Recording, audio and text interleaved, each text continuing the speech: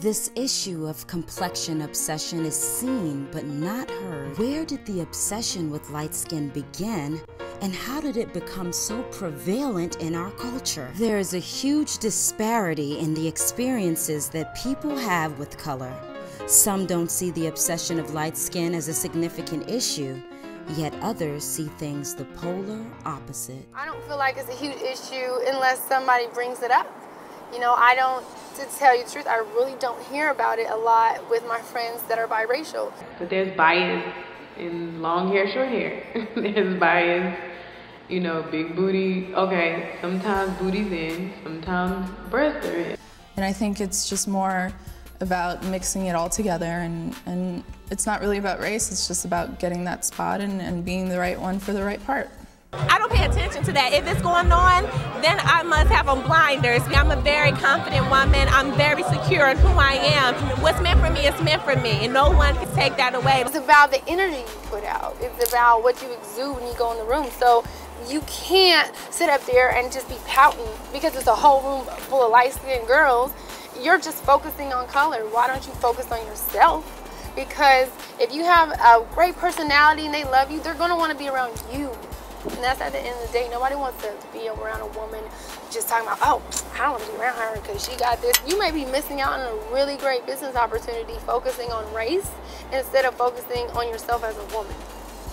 I think dark-skinned girls are discouraged from modeling now because they don't see as many girls that represent them when they turn on television. They don't see as many girls that look like them when they open magazines, and it's sad because they're very beautiful. Just to be honest, a lot of times at these video shoots, there might be a lot more Spanish girls show up. Because a lot of times I go to the videos, not saying sisters don't model, because they do, but I believe a lot more of the other ethnicities are modeling more. Now, when you started modeling, like, how did it become more noticeable to you? Like, what are some situations that made you think that, okay, my dark skin is... Well, one time, it was a group of us. We went for an audition for Rip the Runway, and we were on the line, and one of the girls that I was with was like, we need to all split up because you know they're not picking all 5 of us, and we're all dark. Even with a music video, they're not gonna pick have a whole video with 5 bad dark-skinned girls. They'll have one token. And even you go look at the magazine now. Look at the covers. Show magazine, they have a whole edition dedicated to Latinos, then they have a white girl edition. These girls are beautiful. That does not take anything away from them, but they have their own audience of their own race.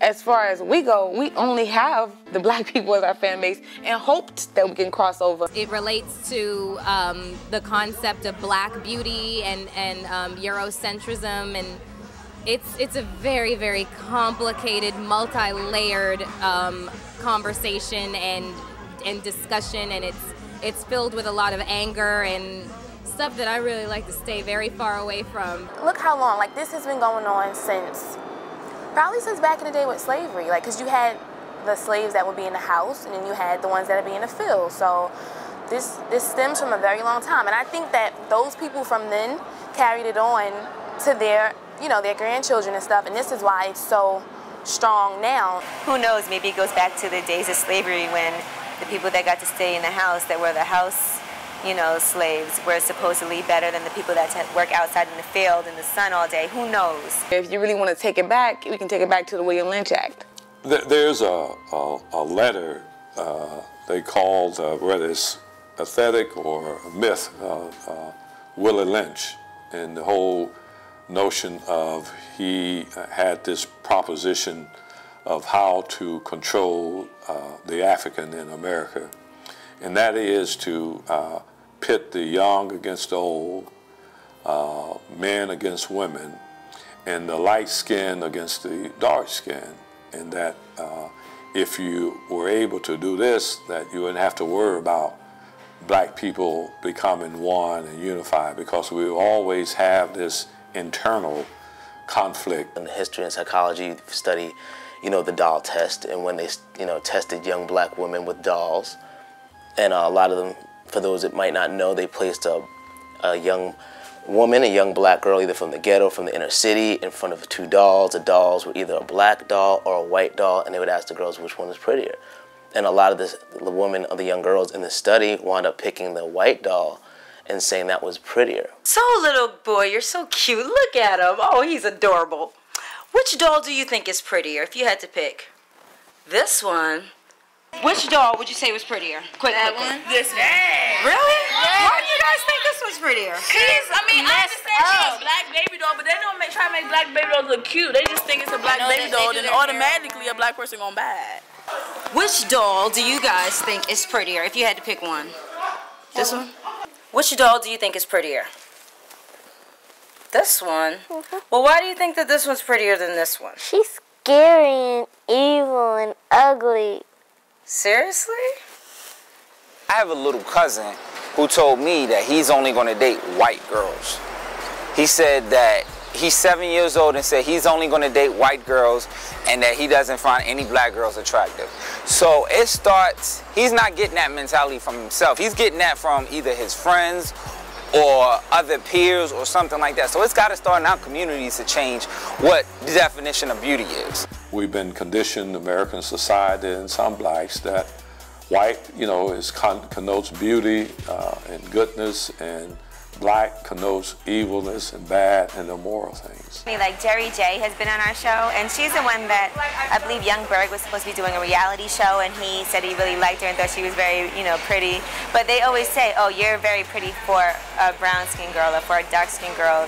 Now, what are some of the things that you heard or comments that you got regarding your appearance growing up? Well, growing up, I really never had any issues with my complexion. It wasn't until like I got a little bit older, maybe high school, when guys used to always say like, oh, you're pretty for a dark-skinned girl.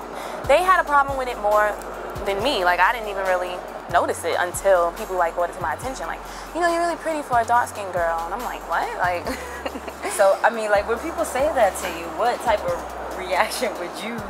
My reaction is usually, when I first heard it, it was just like, I was with my mother one time and this guy said it to me and he was just like, you know, wow, like you're pretty for a dark-skinned girl. I was probably like in 11th grade. And my mother was like, what? Like, what did you say? She's pretty for a dark-skinned girl. Like, why can't she just be a pretty girl? I didn't really pay it no mind. When my mother brought it to my attention, I'm like, yeah, right? Like, why do you have to put so much emphasis on my skin color? When people meet me, right, the first thing they look at me, they stare at me a little bit and they say, you have nice skin. I'm like, okay. And in my mind, I'm like 5, 4, 3. And they said, yeah, because you have nice skin for a dark-skinned girl. Like, what are you mixed with? Like, why can't I just be like a Negro chick? Growing up, my family my family looks like the brown section of a crayon box. So I didn't really grow up with the color complex because I saw all kinds of different colors in my family. I've experienced it, you know. There were times where people would say to me, you know, you would be pretty if you were lighter, or you're pretty for a dark-skinned girl. Well, first, I guess start off with your racial background. Well, my mother is African-American and my father is Italian. My mother's family is from the South. So actually my great-grandmother still has my great-great-grandmother still has whips on her back and stuff because they were both slaves. So it was a big issue in my household with race because they still kind of had bitter feelings over how they were treated, and then my mom having biracial children. So it was kind of hard for my great-great-grandmother to accept us because it was just so many flashbacks of what happened to her. You know, a lot of the older white folks, there's a lot older, you know, from the older generations, it's like easier, it seemed like it might be easier for them to accept a light-skinned girl, you know, that might not necessarily accept a dark-skinned girl too. Through years and years of it being like that, sometimes the black man has a subconscious attraction to a light-skinned woman. If you were African American or dark-skinned, that, you know, you couldn't be beautiful because you didn't have blonde hair, blue eyes, and white skin. This was perpetuated within the culture and society. Some black people internalize this notion of color. I'm still gonna go to an Usher casting. I'm still gonna go to a P. Diddy casting. I'm still gonna try. You never know. Like, I might walk in and they may have in their mind that they want an exotic girl, but I may walk in and they may be like, wow, she's gorgeous, I wanna use her. So, you know, at the end of the day, you never know. So I always still go. I never let it get me down.